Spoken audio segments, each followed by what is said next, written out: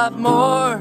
So the blame and the shame's on you for being so damn poor. It ain't the price gouging, and it ain't the inflation. It ain't everyone above you trying to make a buck from you in school and the whole congregation. I had that reduced lunch, I had the benefit cards. Never occurred to me to blame my family for life being so damn hard. I should have paid attention back when I was in school.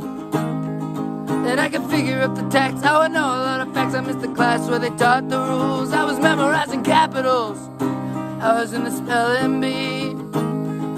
I must have skipped the part where they taught the art of private equity. I was selling chocolate bars, I had a disorder. I was cutting up a frog, got lost in the fog, learning how to play recorder. If you only worked a little harder.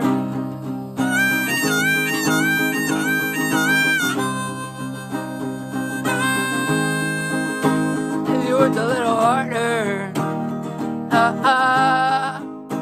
If you worked a little harder.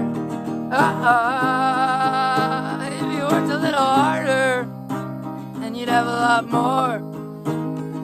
So the shame and the blame's on you for being so damn poor. It ain't the banks, and it ain't the taxes.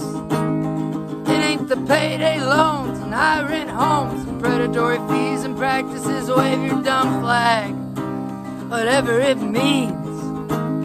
But you should ask yourself, when it comes to health, are the poor really all that free? If you worked a little harder, if you worked a little harder, if you worked a little harder, you'd have a lot more. So the blame and the shame's on you for being so damn poor, yeah.